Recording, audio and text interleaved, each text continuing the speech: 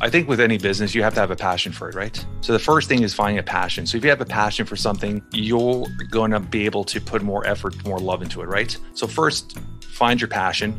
Once you find your passion, turn it into a business. But at the end of the goal, you have to have a purpose. And that purpose, a lot of people are like so focused on one purpose. I'm a strong believer you could have as many purposes as you want. You could have a purpose with your son. You could have a purpose with your daughter. You could have a purpose for business. So I set different purposes, and purposes change. They're always constantly changing.